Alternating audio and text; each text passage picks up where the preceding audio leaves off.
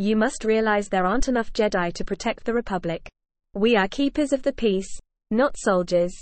Mace Windu, to Sheev Palpatine. In the decade that followed the Battle of Naboo, the Galactic Republic faced an existential crisis as thousands of star systems and powerful corporations threatened to secede from the ancient Democratic Union. Chancellor Palpatine assured the Jedi Council that his office was seeking a peaceful resolution with the Separatists, and that he would not permit secession to divide the Millennium-Old Republic. Despite the Chancellor's assurances, Mace Windu advised him to consider just how vulnerable the Republic truly was. The Jedi Order lacked the sufficient manpower to defend the entire Republic in the event of war. Moreover, the Order was a force of peacekeepers rather than soldiers. As the Galactic Senate continued to debate over whether to vote for or against the proposed Military Creation Act, Senator Padme Amidala narrowly avoided an assassination attempt on her life.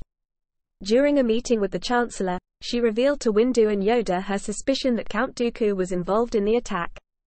Although Dooku had renounced his Jedi status before becoming the leader of the separatist movement, Windu refused to believe that even a former Jedi could be involved in a plot to assassinate the Naboo senator, or anyone for that matter.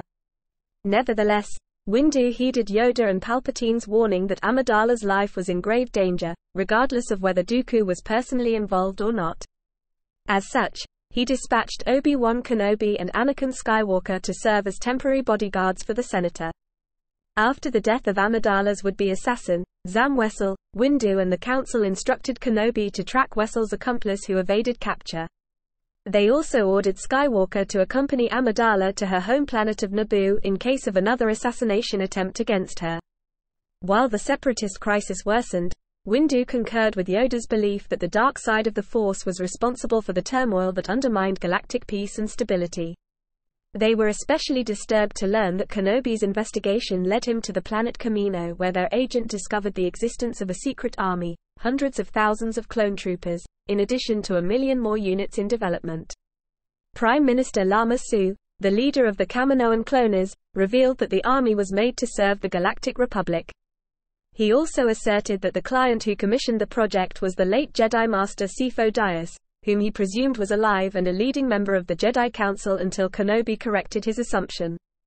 Kenobi followed the source of the clone army, the bounty hunter Jango Fett, to the planet Geonosis, where he reported another discovery to Windu and Yoda, both of whom witnessed his transmission in the Chancellor's office.